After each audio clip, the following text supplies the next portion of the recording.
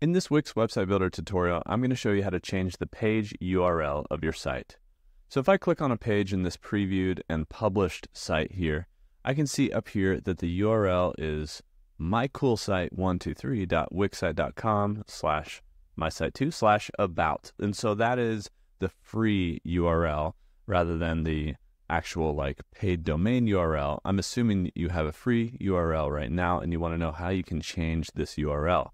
There's two spots that we can change within the URL, actually three technically, at the page level. So the first spot we're going to look at is if we get to the dashboard of our site. And so we are in the editor here. We want to go to the site drop down and go back to my dashboard. Once we're in the dashboard, we can get to, it should be in website settings. So in the lower left, we have settings, and then we can find website settings. And in here, we can start to change our URL. Now, there's three parts that we can change, like I said. There's this initial prefix, it's called, this mycoolsite123. And then there's this section here, which is like the actual domain of our site. So you could change this to anything you want. Maybe I want it to be portfolio 23. Hopefully that's even available. So we'll do that right there. And then on this My Cool Site section, we need to change that in a totally different spot that's actually on our account. So first, we're going to save that part of the URL. And then to change the prefix, you have to change it at the account level. So it'll change the prefix for any website you have at this account. And so if we go click the drop down for our profile and go to account settings, inside of account settings, you'll see my site URL prefix right here. You can click this little pencil icon and you can change it right here. I'm going to keep it as my site, coolsite123, but you can change that right there.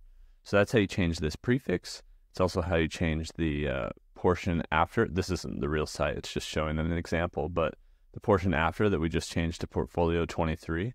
But then if you're going to change the page URL, we need to get to that page in the editor. So make your way back to the editor. Navigate to the page that you want to change. So maybe I want to change the about. Actually, you don't need to navigate. Never mind. Just go to Pages and Menu. Inside of Pages and Menu, you'll see your site menu and all your pages. And so now I'm going to find About and go to the three dots here on the right and go to Settings. What the URL is going to show is what you input into the SEO Basics section. So this is just the name of your page on your menu. If you go to SEO Basics, you're going to find down here the URL slug. So this is where we can change the URL that's at the very end. So instead of about, maybe I want it to be about me, right? And so I'm going to do that. And then once I click off, it should save that right away. And so then if I publish those changes, then you can view your site by hitting the View Site button here.